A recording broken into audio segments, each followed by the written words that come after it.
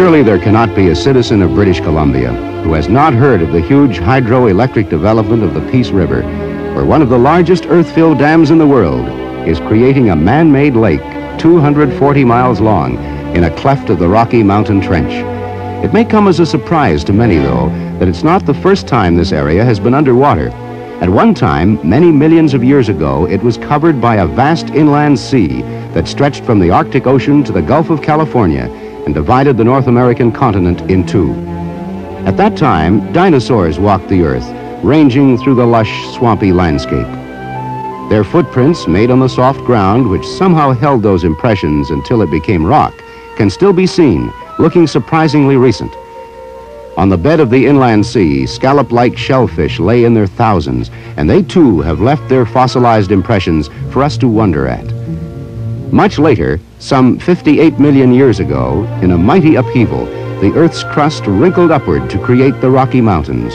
The only major break leading eastward in the long mountain range was at Finley Forks, where the Parsnip and the Finley rivers come together to form the Peace.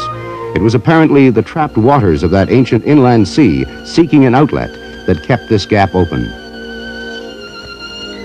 Moving ahead to 1 million years ago, a mere yesterday in the geological time scale, the last of three great ice ages crept over the land, and this whole area was covered with glaciers.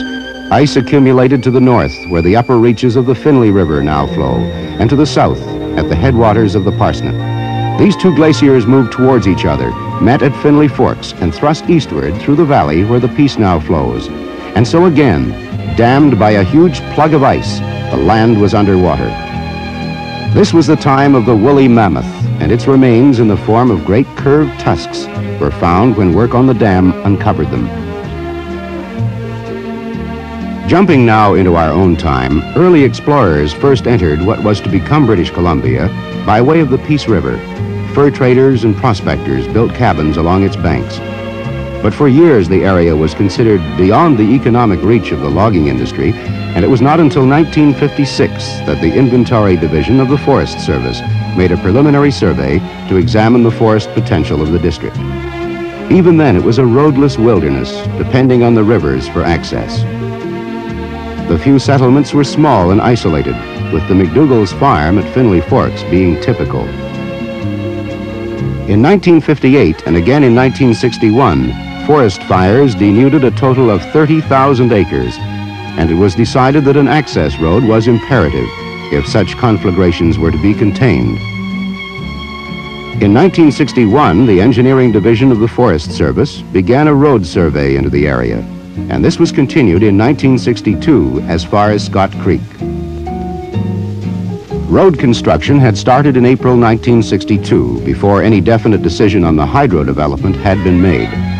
Then in 1963, the dam was given the green light, and road construction went into high gear. The access road was upgraded to the status of a hauling road, which would enable the marketable timber in the area to be taken out before flooding began. At this time, too, plans were made to investigate access to low-bottom lands and to the various sites where clearing would take place. Maps of the country were accurate enough for ordinary purposes, but now a huge new lake was contemplated, and it was of the utmost importance to have accurate measurements of elevations if the limits of flooding were to be correctly predicted. In November 1963, it was decided that aerial mapping would be the quickest and most accurate way of obtaining this information. The Air Division of the Surveys and Mapping Branch of the Department of Lands was called in, and their experience and know-how made surprisingly short work of a rather big job. Originally, it had been hoped that the whole of what would become the lake bottom could be cleared, but the estimated cost of doing this was in excess of $100 million, quite beyond the financial resources then available. The Honorable Ray Williston, Minister of Lands, Forests, and Water Resources, felt strongly that no merchantable timber should be flooded, and that floating debris must be kept to a minimum. It was realized, too, that in addition to providing water to drive the generators at the W.A.C. Bennett Dam, there would be extra dividends in the form of industrial sites, recreational areas, and navigation channels, all of which would open up vast new areas of the province for development.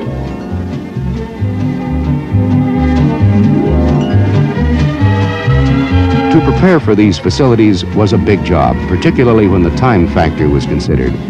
Consequently, it was planned that the work to be done first would meet immediate needs, but that the work would continue until a complete cleanup had been achieved and all usable wood salvaged. High water level for the lake had been set at an elevation of 2,200 feet above sea level, and ultimately the lake shore will be cleared of all timber to at least 80 feet below this mark. In January 1963, the Forest Service began work on the clearing plan, and from the very beginning, this clearing has been a joint effort by private enterprise and the British Columbia Forest Service. By June 1969, some 90 million cubic feet of salvaged timber had been scaled, and salvage by industry will continue for some time to come. In the lower areas, all merchantable timber was removed, but the rest of the wood was ignored since it would have no effect on the later use of the lake. This clearing was a problem in logistics and precise timing, as all operations had to be coordinated with the expected rise of the water and with economic factors.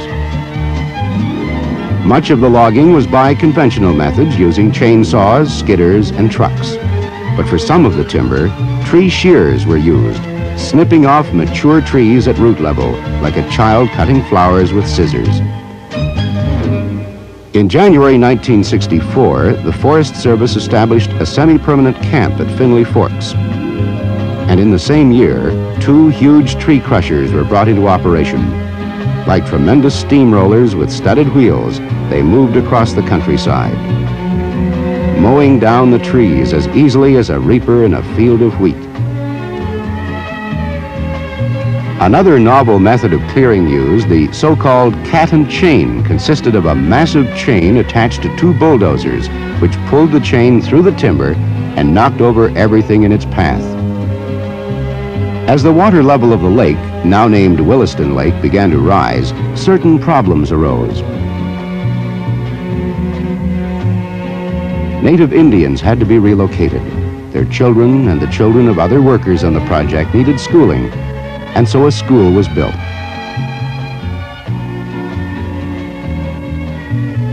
The shacks and cabins of some of the old-timers would soon be underwater, but with their typical resourcefulness and spirit, they adapted quickly to the new conditions.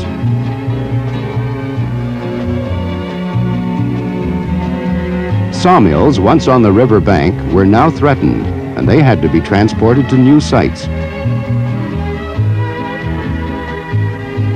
The Forest Service road was proving its worth, even though, like any other highway, it had its share of accidents.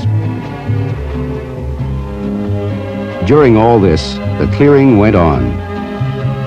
Most of the non-usable timber was pushed by bulldozers into piles and burned.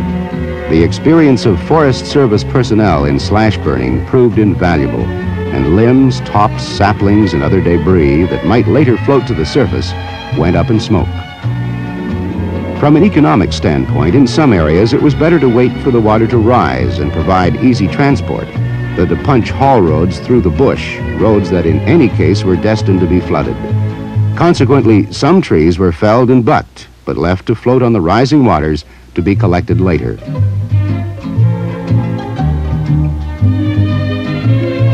Now that the lake was growing, boats which had been built down on the coast were shipped north, assembled and launched. Behind towboats, booms of salvaged logs began to appear, heading for the sawmills. Aircraft of many types and sizes played a big part in almost every phase of the operation, starting with the aerial survey of 1963, through the supplying of remote camps by helicopter, to the transportation of workers and engineers. The water level continued to rise. Along some of the riverbanks, it seeped under sandy bluffs which would crash down, sometimes sending miniature tidal waves crashing along the shores. Geography was being changed. This old bear, and probably his ancestors before him, had used this riverside trail for years. And he was absolutely baffled to find that it now led nowhere. Moose and other wildlife moved to higher ground as the flooding continued. If the area is to realize its full economic potential, industrial sites must be developed. And already the instant town of Mackenzie is taking shape. Thanks to the carefully planned clearing program, harbor sites and navigation channels await the influx of further industry. Speaking in general terms, it can be said that the Forest Service has achieved the goals set for it. What compromises there are have been dictated by economic necessity. Their job is not over. At the moment, floating logs and debris mar the lake's surface. But as time and money permit, the remaining merchantable wood will be salvaged, and the residual debris will be removed and disposed of. By the spring of 1969, the Gordon Shrum Generating Station had become the largest single source of electric power in the province. And the time is not far distant when Williston Lake, in addition to providing a source of electric power, will be a center of industrial activities, bringing further benefits to the whole of British Columbia.